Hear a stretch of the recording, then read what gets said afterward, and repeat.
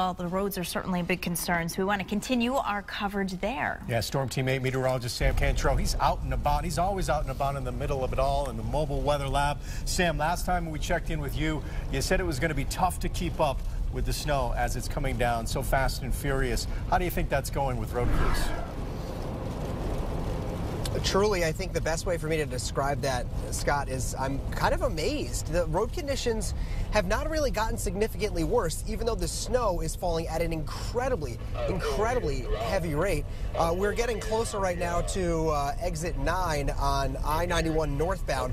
So we're entering into North Haven. When we were a little bit further south in Milford, there was a lot of sleet that was mixing in. Now, massive, huge, big snowflakes. That's going to allow those snowfall totals to really pile up over the coming hours, just as we were expecting to. So this is going to continue over the next handful of hours, and it'll obviously make the road conditions worse during that time frame. I mean, there have been a ton of DOT and public works crews, obviously DOT, the ones that we can see on the highways here, that have been rolling on through. What we have not seen a ton of, as you can see on this camera in front of us, are other cars. Very few. The only one that's passed by us over the last handful of minutes, that was one of the state DOT supervisors, I believe, that was just checking out the roadway conditions. So people, like the governor was saying, obviously paying attention to what they've been saying with this travel ban that's happening across Connecticut.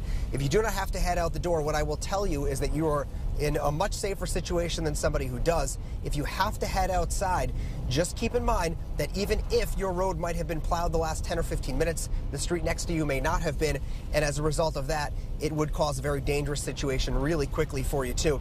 Our speed, by the way, we've been going somewhere between 30 and 40 miles an hour, so we haven't been going super slowly.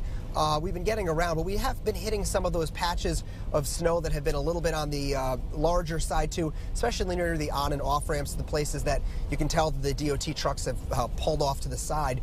So that's something that you'll definitely encounter if you are headed out there.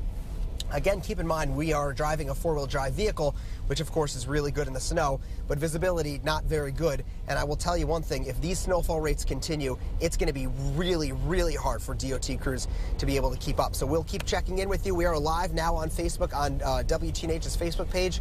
You can ask your questions there. We'll keep you updated throughout the entire day. We'll send it back to you in the studio. Okay, Sam, great information.